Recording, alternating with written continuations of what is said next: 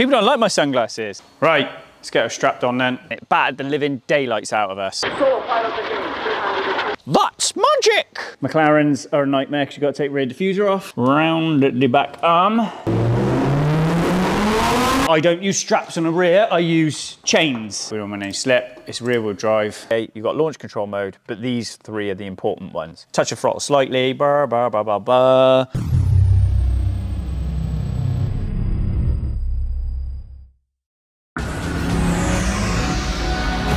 And we're live. We are. Welcome to another episode of I Should Have Been a Strip Pole Greaser. People don't like my sunglasses. Yeah. These are Tom Cruise Ray-Bans, mate. Mate. I know. Best film ever. Which one? Tom Cruise. No, Top Gun. Yeah, that's why I wanted to be a fighter pilot when I was little. Mate. Up until I became a car mechanic.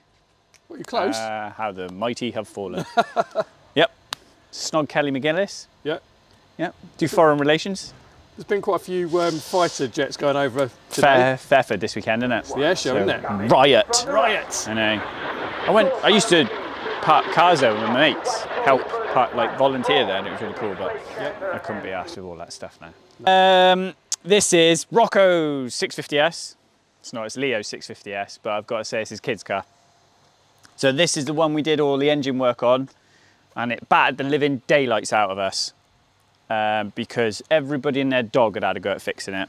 So we did it properly. It's all back up and running. We put it through a load of heat cycles. It doesn't smoke now and purrs like a kitten. So we're gonna put it on a dyno, log it in stock form, and then apply some magic. Some special REP sauce. That's magic! Now, only the older ones will get that. Yeah, I know. She was fit and all, wasn't she? Debbie McGee? Yeah, That was always the classic quote when she was on the Mrs. Merton show with Carolina Hearn, bless her. What first, Debbie, attracted you to the millionaire Paul Daniels? Let's fire up to girl and put her on dyno.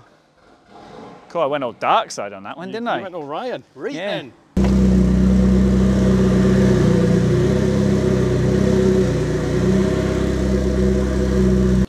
Lavlarino. What keys have I got there? Lamborghini keys. Right, let's get her strapped on then. Let's get some basing lines done. Base! How low can you go? So, particular way of strapping cars down. I guess it depends what car it is. Yes, so some are very, very awkward and some are all right. So R8s are all right. McLarens are a nightmare because you've got to take rear diffuser off. Yeah. It's already off. So we've got the flat floor off and the rear diffuser off. Yeah. So you can get to the back. So on a two-wheel drive car, it's not so much critical, but the front straps on a rear wheel drive car, sorry, on a four-wheel drive car, the whole car is floating on rollers, two rollers. So the front of the car can move side to side, so which is why the straps are critically important on the front. On a two-wheel drive car, whether that's front or rear, again, less so on a rear, more on a front. A front-wheel drive car can obviously move side to side because it's on the rollers, but on a rear-wheel drive car, if you look, they're just sat on the floor. So they won't move. They won't move. So the car will pitch around the front axle. Yeah. On a front-wheel drive car, obviously the rear axle is, we would sit it on the dyno. Yeah. But the front, as it's driving, can move side to side. So the front straps are there to keep the car on the rollers or keep it steady. Yeah. And the back straps are to do the same, but also to stop the car driving into Jordan's Bay. Which would be a bad day at the Which is office. why I don't use straps on the rear, I use chains. Right, Chains. okay. Chains can come true. Let's have a look underneath. There we go. So we go round the back arm. Yeah. Get that little, make sure you don't clip a level sensor or anything like that.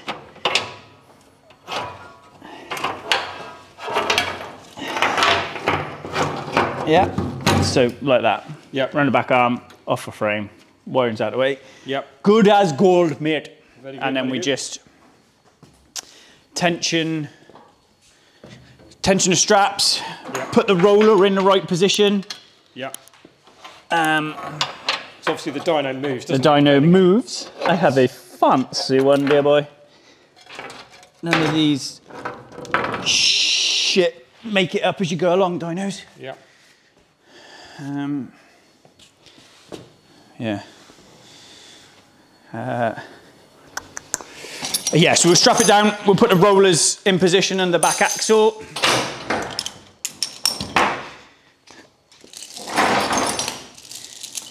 And then I'll drive it in gear. Yep. To centre the car, and then I'll retension it, and then we can...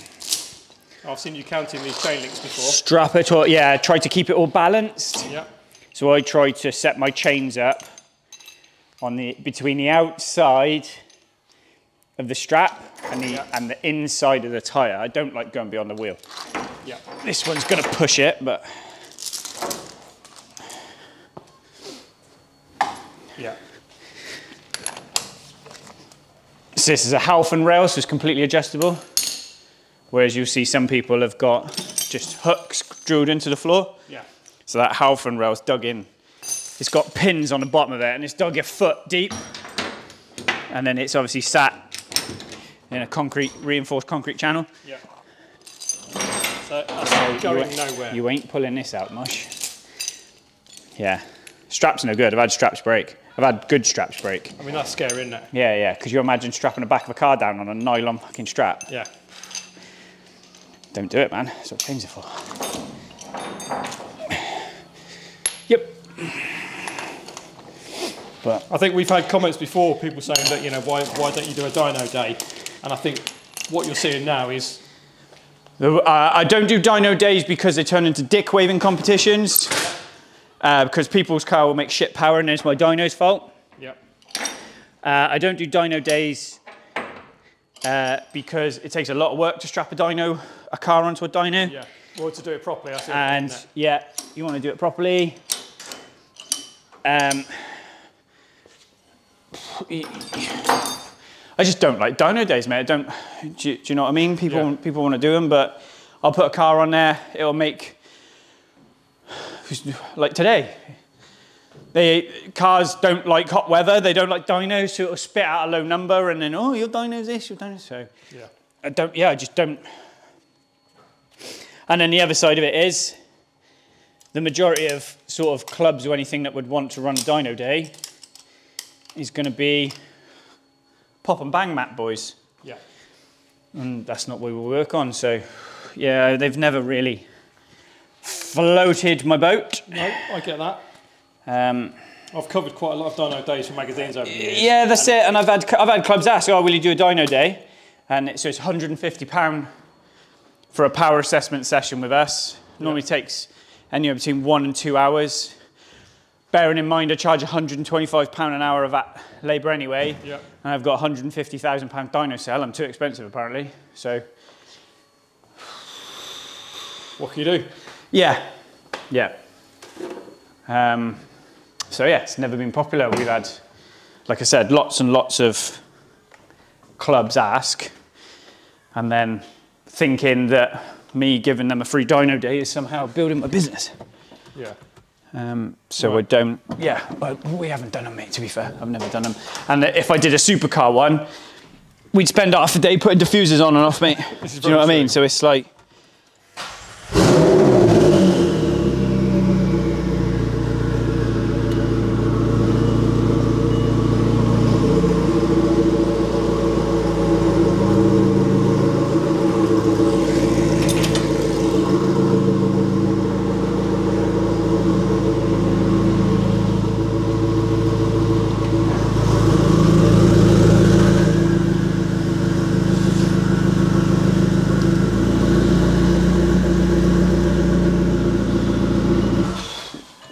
So that's how we settle it on the rollers. So line it up, and then afterwards, then we can make sure.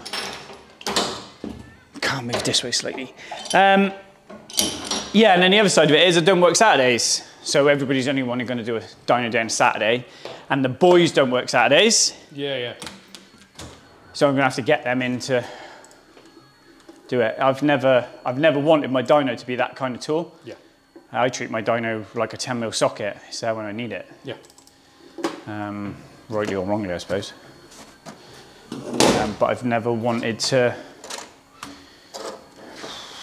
this is going to sound really snobby, be in that position where I need the dyno doing all sorts. Like, well, I won't run diesels. I don't run diesels because I don't tune diesels. So what's the point in? I don't know. It gets slagged off now. It makes sense. No, it's fine. Right. So we've got the car sat on the rollers, all sorted. It's all strapped down. It's all secure. Yep. So now we're going to set up the dyno.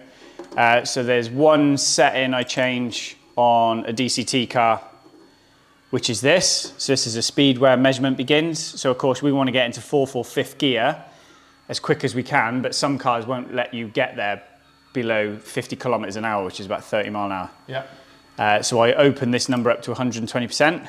Yeah. So this sort of will let me get to 40 mile an hour before it starts measuring. Okay. So we set that. Then we go into vehicle data. So it's a petrol, it's water-cooled turbos, it's got manual transmission, it's a DCT, but it works like a manual. We don't want any slip, it's rear-wheel drive.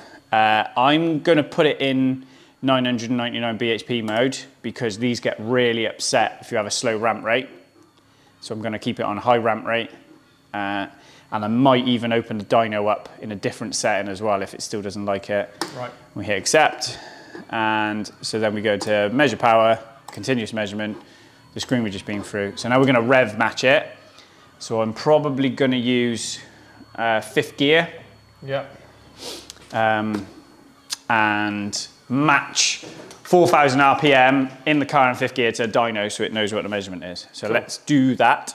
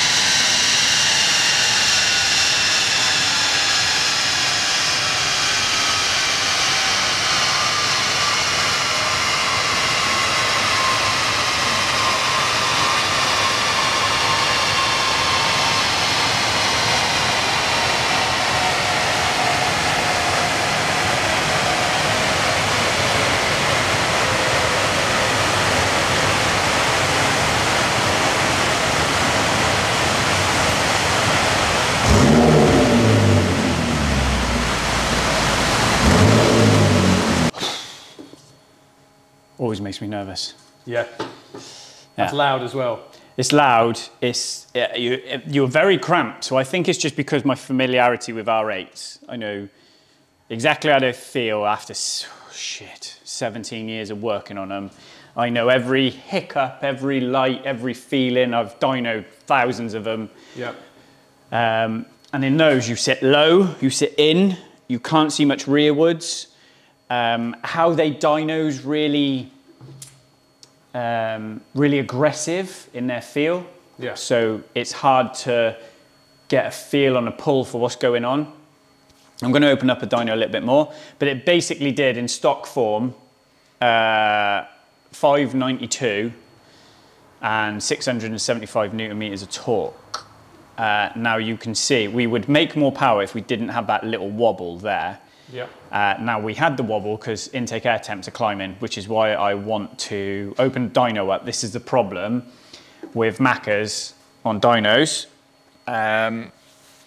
So we obviously feeding the side blades, but the charge coolers get a little bit unhappy, which is why when we do the big 720s, we change them and things like put CSF cores and stuff like that on them. Yeah. Because the charge coolers share coolant with other other items in the cooling circuit. So your charge temps start to go through the roof, and then it starts to pull power out, which is what's happened at the top there. So, I mean, where were we if we go to cursor? I mean, naturally, we were nearly 600 there. So if you kind of follow on the curve, you're probably talking 610-ish, 620 if we didn't have that dip, natural over the top light. Sure.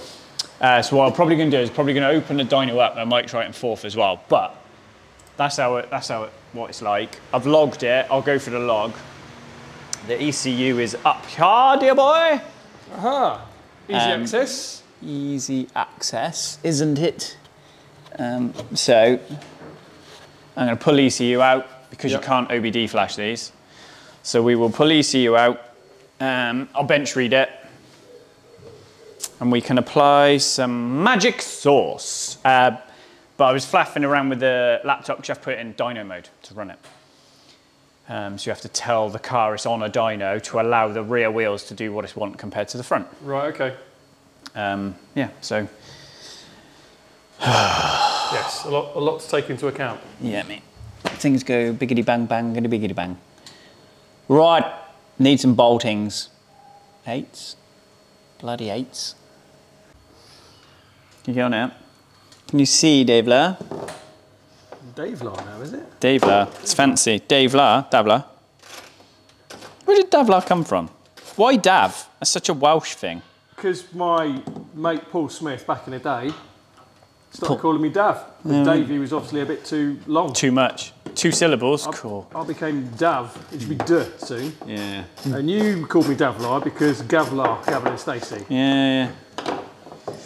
And Americans who watch the channel, what the hell's a Davlar? Yeah. And if I called you what I call you when we answer the phone, we'd never answer the, we'd get cancelled. We would have been cancelled. Recordings. What do you have in your hand there? Some harnessing? So we use CMD bootings to read ECU. So I have to pin out l'ECU. And then we literally pin it out. So we have to pin the ground, so you have to be very, very careful, but I've got a diagram there to do it. So I will crack on, and then we can talk to it. Positive, I'm absolutely positive. 57, 56, 55, 54, 53, 52, 51, 50. And what else? 62 and 63.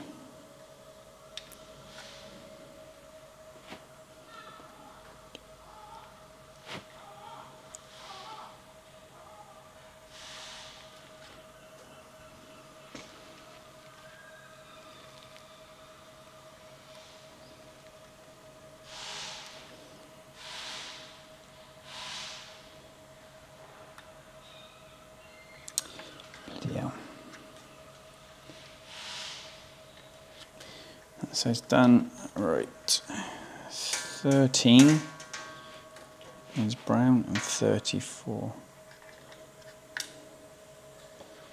42, 42, 40, 39, 38, 37, 36, 35, 34, 33, 32, no, 34. 13 is, do the away, double check. 1, 2, 3, 4, 5, 6, 7, 8, 9, 10. Right, that is on. Put the power cable in the back of the unit. Hit 2 seconds, see if it works. Identify. Let's over this chipset, let's see the other chipset.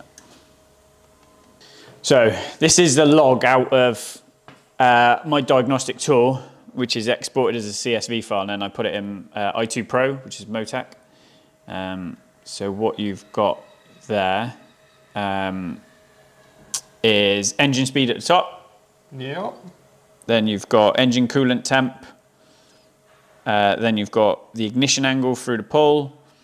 Then you've got boost pressure on left and right bank. So red line and blue line here are boost pressure target. The purple and the yellow are actual boost pressure, and then the green is intake manifold pressure. So you can see here, look, where we are under boost, you can see that my intake manifold is in vacuum and I'm requesting pressure. Then the one below is my throttle pedal position, and then the other two are the voltage positions of the two throttle blades. My fuel pressure target and my actual fuel rail pressure, so I make sure I get no fuel pressure dips. Yep. My intake manifold and my boost pressure temp, so the charge temp. So, I mean, what are they at the end of the pull when I shut the throttle? 45 degrees. Yep. And then the bottom one then is my lambda value. So you can see here, look, even at stock, look, they run 0.75 lambda. So they like running, they like being rich. Yeah. So what we can do now is we can go away, we can open the map up, which is what we'll do off camera, build a file. And then obviously it goes in, and then we can run the car, and then I can compare it then what I'm getting to. So obviously what we're going to do on a turbocharged car is add more boost. Yep. Play with the timing and make sure our fueling comes in. So you could be fuel pressure limited. So as you're demanding more fuel because of the more air going in, you could be fuel pressure limited. You could be injector duty limited. So you've got to watch your fuel pressure, watch your lambda to see if they start coming off target. So that will give you indication if you are limited on those items. You could be knock limited. So as you add more combustion pressure because of increased boost and ignition, then you change where you are in your knock window. So you could be knock limited. And then there's things you can do around that then to help your knock window, like fueling, cam timing, that kind of thing. And then you start balancing between them, whether adding ignition or adding boost helps. So normally you would try to run ignition over boost, or I would, because if you're adding boost, you're adding heat. Yeah. So when you're compressing the air, you generate more heat, which the charge coolers have got to deal with and take out of the air. And as you're putting more heat into the air that goes in the engine, it's less dense, there's less power. So you're always sort of juggling air density as well. And then, yeah, look at ignition. So what's not on there is cam timing. There's no point, it is tracking on value, but there's no point me showing you cam timing. But that's sort of straight away the kind of things we would be looking out of the data log. Yeah. And that's literally just a pull on what we did then. So I use i2 Pro because I've got it. You know, an i2 Pro license is £1,000, but there's free programs you can get out there called log scan and all these sort of things where you import your CSV file to generate data graphs like this. But with i2, I can generate maths. So where it's things like long and short fuel trim adaptations, this is going through a pull, I can export that then and add it into a fuel table with a small amount of work. Whereas if you just go to one of these free programs and your trims are doing this, you've got to go site by site. You've got to populate site by site. Yeah. Yeah, we can model it essentially and then just import it straight into the fuel table. So, because that's essentially how we do superbikes or how we do the R8s and the Lambos on the dyno and MoTeC. So yeah, of course, we can pull it straight out. So yeah. Is this ECU out for all McLarens? Yeah, nothing's OBD pull. Right. So what I'll do now is, seeing how long this takes to, there's no point us doing revision. Yeah. So what I'll probably do is get the file, get it on it, and I might just GoPro you the final bit. So add it on, because otherwise you're going to be sat here. This could take hours. Yeah. Hours and hours and hours. Yeah, but that's the process. People sort of ring up and say, oh, I can have a stage 1, stage 2. So essentially in our world, stage 1 is just a remap. Stage 2 is a decat, so where you take the cats out and you do that. And then a stage 3 would be on, say, like a Golf R with custom turbo or something like that. So I don't normally work in the stage world. You know, we try to keep cars all law-abiding, that kind of thing. So we just try to increase performance. So I suppose you would say everything's a stage 1 file. What we drop on is 95% of the way there because, like I said, we've done I've tuned hundreds of them. So we have a good starting file for, say, a V8 pre-facelift, have a good starting file for a Gen 2 or this and that. And then we would log it and go, oh, that's not right, or oh, that doesn't look good, oh, I can have a bit more there. And sort of play with it, a couple of revisions. That's where, you know, normally we'd spend a good day mapping a car. Because it takes time as well. It's a lot faster doing it this way, but if I've got to load it through OBD, it can take 20, so say an early V8, flashing both files onto an early V8 car, take an hour. Right. Just to flash them on, yeah, before we even start. So yeah, in this instance now, I've got this out, I'll build the first file, load a revision on, put it in the car, and we'll see where we are. What I won't show you is the revisions. So what you'll see now is when we finish this bit, yep, Dav will drop in a GoPro with another pull on a dyno and a dyno chart and me going, look how great I am. Which is why it's, part of it is you don't want to give away the keys to city. Of course. Hello. Hi. And then the other part of it is for what, bud? The city. Oh, yeah. Yeah, and the other part of it is it's bloody boring. Yeah. So. All right, bud. All right. Say bye, Matthew. Goodbye. Matthew. Yeah, I know you missed that, didn't you? Bye, Matthew. Bye, Matthew. Oh, clever one. Yeah, clever fucker. Right. Is that tea time? I think it is. Right, so I'll see you in a minute when Dav's not here. Let's do it. Beep, beep, boop. So the modes we have on the car. So I've obviously got to use my diagnostic tool to put the car into dyno mode, and a lot of cars are like that. R8s aren't, Lambos aren't, Ferraris are, McLarens are, Mercedes and BMWs are. You've got to put them in a dyno mode. They don't like the difference between front and rear, even slightly, they don't like it. So they freak out. So we go into the diagnostics, into ESP, we put it in dyno mode, which lights the dash up like a Christmas tree, and then it tells you where to have your settings as well. Okay. So we obviously go to active mode on, so I don't know whether people are familiar with the McLaren. So you've obviously got reverse gear. Hang on. There we go. Yep, sorry. So we've got reverse gear here, neutral, drive, and then by pressing drive on and off, you can go manual auto. They're the window controls. That's front trunk. That's central lock-in. That's your handbrake. You've got winter mode, which allows you to go second gear and stuff like that to pull away. You've got launch control mode, but these three are the important ones. So when you start or drive a McLaren, these don't work, they don't do anything. You've got to press the active button and then they light up. So we have to have handling in normal mode and we have to have powertrain in track mode. Then I want manual gears. I don't want it to change gear for me. So then with it active, I press manual, which puts it in manual mode. Aero, you can put your wing up and down as you want. So I have the wing up so I can drag the air out of the back of the car and get the heat out. So that's how we set our paddles. And then you drive it like you drive a car.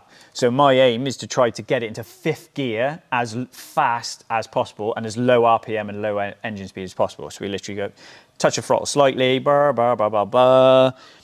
And then if I just nailed the throttle with cold or slightly cold tyres, I'd spin on the rollers and it'd abort the run. So you've got to drive into it. You'll feel the engine RPM change as it picks the dyno up. And then you just lean into it. And you want to then try and get to 100% throttle as fast as you can, because you want to take out any of your foot movement or anything like that. So you're trying to get to 100% throttle as fast as you can to measure the engine's max performance. Get all the way up to top, which is absolutely terrifying, and then hit neutral, or like the R8's both paddles or Ferraris is both paddles, to get it into neutral. So what's going on then while it's going through the pull, and why wheel power is just hoo-ha, my dyno reads torque at the roller axle. So there's a torque measurement sensor at the roller of the axle. At the axle of the roller, not at the wheels, right? So this is why we put something into our dyno called inertia. So I tell it how much inertia is going on in the car based on the wheel size and stuff like that. So you have how much your turnover is, which is what your engine is, and then by the time it reaches the tyres, you've got profit after tax. How are you liking that for business talk? I like that. Right? So how a MAHA works is the engine produces power, it goes through the gearbox. Remember, your gearbox is a torque multiplier. So if I run a car in first, versus running it in fifth, I would get a different torque output because the gearbox multiplies the torque. Yeah. So you've got to be careful with that. So we always try to run 1-to-1, the gear that is 1-to-1. So it obviously comes out of the engine, through the transmission, through the prop, through the diff, if you have them, through the drive shafts, through the wheel bearings and the friction from the discs, through the wheels, through the tyres, to my roller, and then my roller measures the torque. So that's that. And horsepower doesn't exist. So it's torque with a correction factor multiplied by RPM. So that's where power comes from. It's immeasurable. It's torque that's measured. That's why we always talk in torque. Talking torque. Yeah. Then what happens is when I hit neutral and I'm in what's called the coast down phase, the dyno's then measuring at the axle of the roller how long it takes, or the force acting upon the dyno in a retardation. With it slowing bloody down. Yes. Then then it gives me a figure the other way. So for example, the car measured at the roller axle 498 horsepower after it's calculated, with a coast down or P drag of 95 horsepower. So it's slower, as in that's what the cost is. So it adds the two numbers together. So if I get them tyres hotter, if I do 5 or 6 runs, I might get that up to like 110, 120 because there's more friction going on. So that will change your number. Other dynos don't do it like that. They just spit out a wheel power figure or whatever. So just be careful what your dyno's telling you. I had a GT12 on a dyno yesterday, and they are 590 horsepower stock, and he'd gone and spent 10 grand having manifolds and all sorts put on it, and it did 540 horsepower. But we don't know where it started. So a dyno is a measurement device. That's all it is. So I don't really care what that spits out. All I want to see is what my delta gain is now. What do I gain by the work I've done? So I tell people all the time, don't get wrapped up on, because all that is a dick waving number. Yeah. I'll make it read 1,000 horsepower. Easy. Because all I do is just stamp on the brakes on a coast down. So what is it, 400, I can give you 500 brake horsepower coast down loss, and the dyno say 1,000 horsepower. Yeah. And we get people do that. This is why you see some tuning centres will blank out coast down numbers, or some people will say, oh yeah, well, you have to add 20% on all cars because it's measured at the rollers and it's 20%. As in your coast down loss is 20% your power, which is absolute bullshit anyway, because 20% at 400 horsepower is not 20% at 1,000 horsepower. Yeah.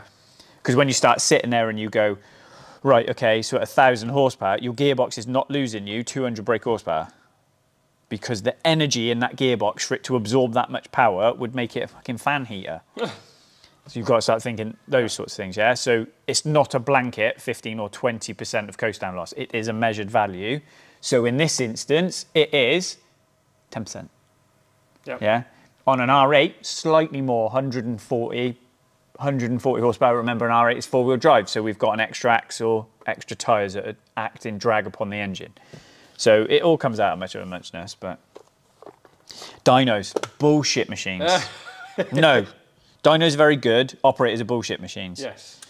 So yeah, that's why I don't post numbers. I don't post graphs. I don't do this. The only people that need to know are clients in what they've paid for and what they've got, because I don't race my dyno. Yep. I race my bike. And you will find other shops who are very, very good at what they do the same thing. Yeah, and everybody is a dyno expert. So yeah, we'll show you what we show you, and it makes what it makes. Yeah. That is as simple as that. I have promised no one nothing. It makes what it makes. And there's a whole host of reasons why it'll make different power. Take the slick out of the back of my bike and go put a touring tyre on it, it'll make more power. It's crazy. It doesn't make more power. It costs more on coast down, or it costs more on coast down. So your coast down is different. So it's that kind of thing. So just, yeah, at the end of the day, find yourself a good dyno operator or good dyno, do your before and afters, and that's all you can do. Take into account your weather and stuff like that. You know, you'll get people who'll come here and measure up in the middle of winter and a car will be cracking. And then you'll come here today where it is, what, 23 degrees in my cell and it'll feel a little bit fluffy, and they're like, oh, it didn't do like what it did last time. Yeah. No, because atmosphere has a massive effect, massive effect, which is why back in the two-stroke days, people would jet for the conditions, day to day, because it has massive effect. Yeah. Right, I'm bored, I want tea. Let's do it. Dyno talk does actually send me to sleep. And there'll be people there that are way better at using a dyno than I am. At the end of the day, to someone building something at home, a stick from the bottom of the garden with lines on is a ruler. Yeah? You can use it to measure what you are measuring. But it is no good if you go, it's 4.5 notches and hand it and tell me that number. I don't know what that is. Do you see what I'm saying? Yeah. How many times have we gone to measure something at home and we've gone, oh yes, a thumb and a knuckle. And then you've gone to the other side, you've gone, all right, so it's about that. Do you see what I'm saying? That's all it is. It's just a measurement for that instant, and it's only useful to you. If I hand you my thumb and go, right, go and measure up your patio with it's a thumb and a knuckle. Do you know what I mean? It's that standardized level of testing or level of measurement. And a dyno is supposed to be a standardized level of measurement, but how you strap it, what tyres you use, what tyre pressure is, what the temperature is, how I drive the car in a dyno, how hot I get. There's so many variables that what comes out the other side is always open to interpretation, which is why hub dynos take away a level of variability, engine dynos take away another level of variability, and then you start getting to manufacturer level back like what I used to do with when you go and testing, like you go Tickfords, anything like that. It's climate control. And that is it. A little later.